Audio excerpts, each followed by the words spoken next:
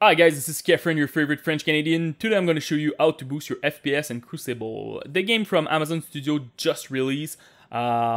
It's okay if you look at the optimization of it, but they have a lot of issue like with stuttering. I saw a lot of crash also, so I can't really help you guys for crash and whatever error that you're getting. They're probably gonna fix it. They will need to patch a couple of times this game for sure. And also I will show you what we need to change inside of the game, but I don't have any special trick for the config file because the config file is pretty simple. Each time you change something in your game, it will save in the config file and you will see that your config file will update, but it's pretty much like beauty and performance. You just have like two graphic parameter that you can change. So first of all, the first thing that you need to do, make sure that you're removing game mode. You will for sure, I did a couple of tests with game mode. Like 80% of the game I'm getting like stuttering with it, so just remove it and you will gain also a couple of FPS improvement, 2 to 3, so really important to do that. Also remove the game bar, really important. You will get some stuttering with this. And the last thing is all those capture background recording and recorded audio, make sure that they are at off. Now let's go inside of the game. Inside of the game, we will start with video. I'm playing 1080p. For sure, if you have like a laptop with an integrated video card, you will need to lower this. But normally, you just match your resolution with your monitor. So normally, if you're playing 2K, just go with 2K. Display mode. This one is really important, honestly. I saw a big difference between borderless full screen and exclusive full screen. Go exclusive full screen. I was losing like 4 to 5 FPS, and also I was getting stuttering with the borderless one and even the window one. So just go with exclusive full screen.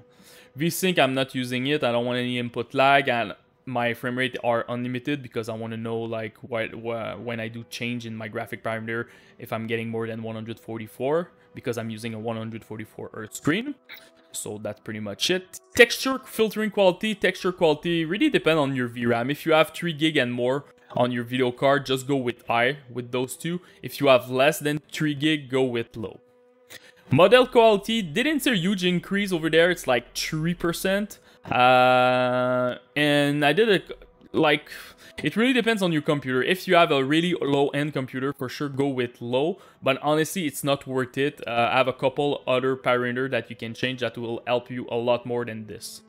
Water quality, this one go with low. It's like 5 to 6% improvement, and when you're fighting and when you see water when you're fighting, I see a big stuttering on my laptop, so go with low for this one. It will help you a lot to stabilize your FPS. Shading quality, just go with high. I did a couple of tests, honestly it's like 2 to 3%, not a huge deal. So again, if you have like a mid-range computer, GTX 960 or whatever 1050 Ti, you can definitely go with high with this one. Shadow quality, this is the most important one. It's like 10 to 12% of improvement in your FPS. So honestly, if you want to test, just start everything at high except shadow. Do a test. If you like your FPS and the way you're running the game, just do that. It will help you a lot with your FPS for the shadow quality. This is the most important parameter. Post-processing quality, I don't like post-processing in this game. So first of all, I'm putting at low, but also I'm getting another 4 to 5% of improvement. So that's pretty much nice. So that's why I'm using low over there. Anti-Aliasing, this one is a bit tricky. You're losing like 5% of FPS with SMAA. FXAA, it's like 2%. And if you remove it, you will like gain 5% total. But the thing is, you will see a lot of like line breaking and stuff, a lot of aliasing with this engine. So FXAA, I feel like it's a good spot for a low-end computer. And if you have like mid-range and more, just go with SMAA 1TX. So that's about it. Press apply. So if you want to see where is the config file is in the C drive, user, the name of your computer, app data. This is hidden from Windows, so make sure that you're seeing your hidden file.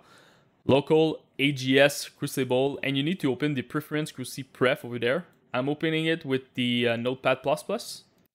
So this is pretty much it. You see all the parameters that you're using inside of the game. So when you put high, you will see beauty. When you put low, you will see performance. And yeah, the one thing that I didn't mention inside of the game, it's the audio quality setting. So I will show you right now. Let's go back to setting. audio. If you have a low-end CPU, go with audio quality low. I did a couple of tests on i3 computer, and I was surprised. It helped a lot for the FPS. So if you have like a low-end CPU, go with low. For the rest of it, just go with high. So it's pretty much the same in your config file. Audio quality performance equal low and beauty equal high. So that's about it, guys. If you have any questions, just comment in the YouTube section. Post me your rig, CPU, GPU, and RAM. I will try to help you the best that I can. And don't forget to subscribe to the channel. Peace!